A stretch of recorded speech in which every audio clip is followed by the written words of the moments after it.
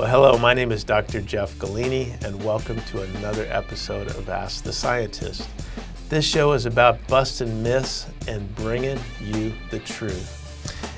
Anyway, I get lots of questions about creatine, and the one that seems to be kind of a common denominator is, how does buffered creatine actually improve stability and overall results? Sometimes out there, all the different creatine hype is very confusing. Now let me get something straight. A product that has 35 ingredients in it, and one of them is creatine, you might have beta-alanine, glycerol, you name it, caffeine, arginine, taurine. That's not a creatine product. That's a pre-workout, that might be a post-workout, could be a weight gain. A creatine product is creatine by itself. My philosophy is, if you've got to mix your creatine with anything else, that means it doesn't work. Creatine is sold as a standalone. So you got to remember that creatine monohydrate is the granddaddy of all creatine, the most researched over the years. Everyone knows it has a flaw. It is not stable once it hits solution. Instantaneously, it starts to convert to creatinine. Creatinine is a bile waste, it's toxic, it's not good for you. So you don't want to be ingesting creatinine when you're taking a creatine product. Creatine fixed that flaw, nothing more.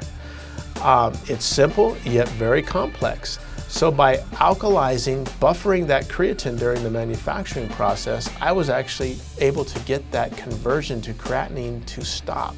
Therefore, when you are taking creatine, you are ingesting a stable form of creatine. So that just makes sense that if you're starting with something stable, you've got more that will be delivered.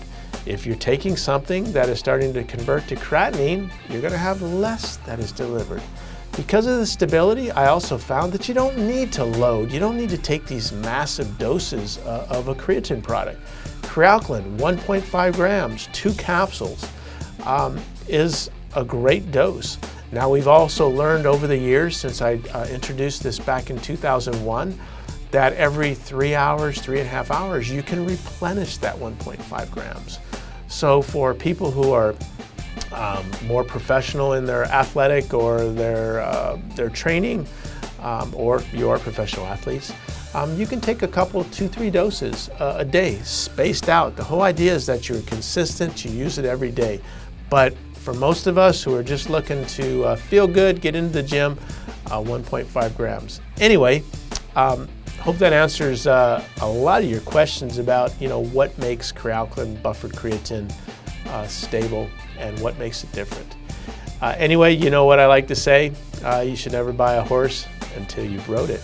So do not go buy creatine until you've tried it. You heard me right. I'm telling you, don't buy it until you try it. Send me an email.